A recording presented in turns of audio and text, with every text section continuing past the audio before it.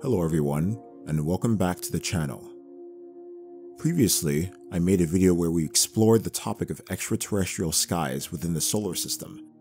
I suggest you watch that at some point. But in this video, we'll go beyond our sun and explore the views provided by Proxima b and the planets around TRAPPIST-1. It's going to be a fun topic, and I hope you enjoy.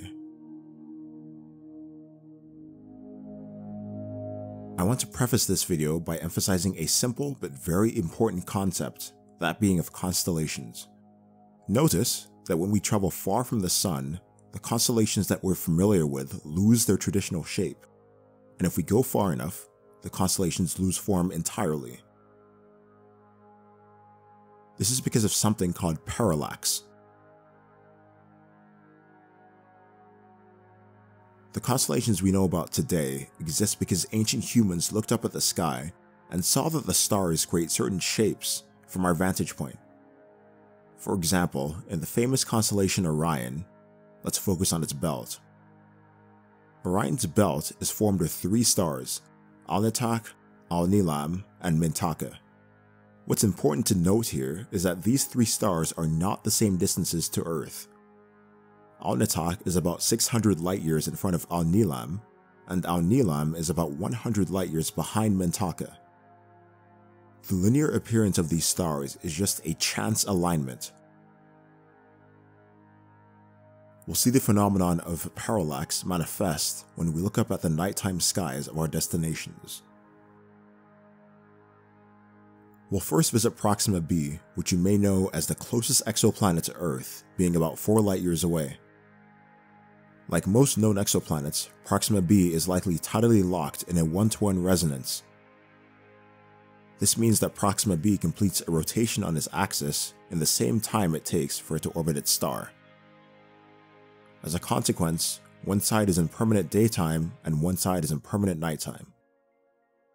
If any life exists on this planet, it probably lives along the day-night transition zone, which is called the terminator line. For the sake of curiosity, let's land along the terminator line and see what there is to see. Assuming Proxima b has an atmosphere, which may or may not be the case, we see faint reddish skies with Proxima Centauri appearing very large in the sky. It does not appear very bright, however, at a magnitude of -22.56, even though Proxima b is located only 7 million kilometers from the surface of the star. Let's observe the night skies here and see what stars are visible, although we need to move a little bit further into the night side to see anything. Theoretically, this spot would be very cold. Looking into the night sky, the first thing that pops out at us is this bright star, which has a magnitude of -6.65. This is not the sun, we'll see it later, but this is actually the Rigel Kentaurus system. In short, Rigel Kentaurus is a binary star, and Proxima Centauri has a large orbit around those stars. And from Proxima b, Rigel Kentaurus is about 1/5 of a light-year away. Looking towards Orion, we see something interesting, that Orion itself is relatively unchanged, but Parallax has shifted Sirius right next to Betelgeuse. From Proxima b, Orion's shoulder isn't just one star, it's actually two. Note that Sirius is located only 9 light-years away from Proxima b, while Betelgeuse is several hundred light-years away. So Sirius will naturally be more affected by parallax.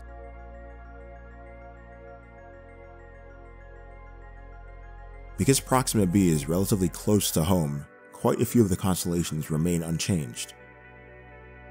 For example, Cassiopeia retains its W shape, and you can see a 0th magnitude star off to the left, and that is the Sun.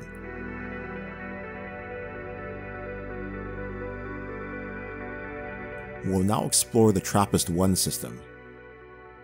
The TRAPPIST-1 system is very unique, not only because of its 7 planets, but also because of how compact it is, and this is something I mentioned in the introduction briefly. The entire 7-planet system orbits TRAPPIST-1 several times closer than Mercury orbits our own sun. If we think about our own solar system, which isn't nearly as compact as the TRAPPIST-1 system is, we can see Mercury, Venus, Mars, Jupiter, and Saturn from the Earth, all with the naked eye. So naturally, it would be fair to assume that the TRAPPIST-1 planets provide even better views of each other. Let's first land on TRAPPIST-1e to see an example. From the surface of 1e, the host star is large in the sky, and we can observe eclipses or transits of 1b passing in front of the star. If we look in the other direction, we can see 1f clearly defined, with even details visible on the surface. If we hop over to TRAPPIST-1c, the second planet from the star, we can have an even more spectacular view of the planetary transits. At opposition from here, 1b is as close as 630,000 kilometers away from 1c.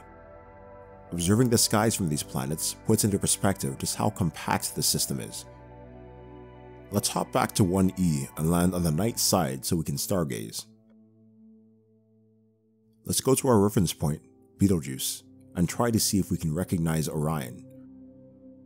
Orion is still somewhat recognizable, but a lot less so than from Proxima b. Note that TRAPPIST-1 is about 40 light-years away compared to Proxima b's 4 light-years, so the effect of parallax from here is greater. We can also notice something we didn't see from Proxima b.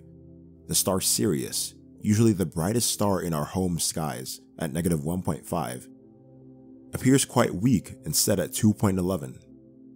And of course, before we leave, let's locate our sun. And there it is. Our sun appears much more faint at a magnitude of 5.31.